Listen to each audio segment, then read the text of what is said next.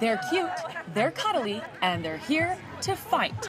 Fight to end cruelty to animals. Animals like the 41,000 that the SPCA strives to provide care for each year. Money raised from the annual Paws for a Cause walk will help the society rescue and care for abused, injured, and abandoned animals.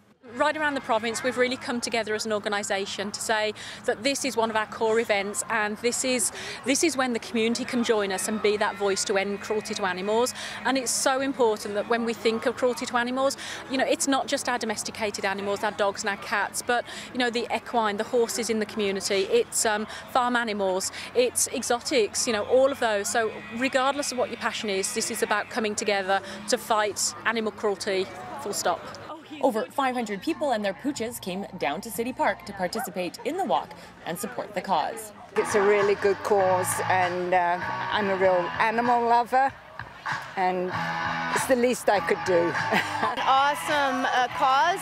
There's too many dogs out there that need our help, and I do Great Dane rescues, so it's just something to help out. Well, we have 2 rescue dogs, and we wanted to be a part of this organization to help put a fight to end animal cruelty.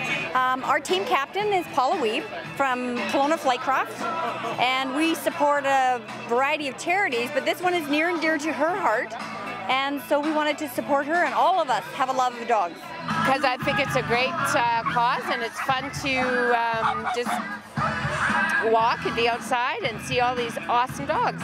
The Paws for a Cause event raised over $79,000, and more than 80 volunteers helped to make the day a reality.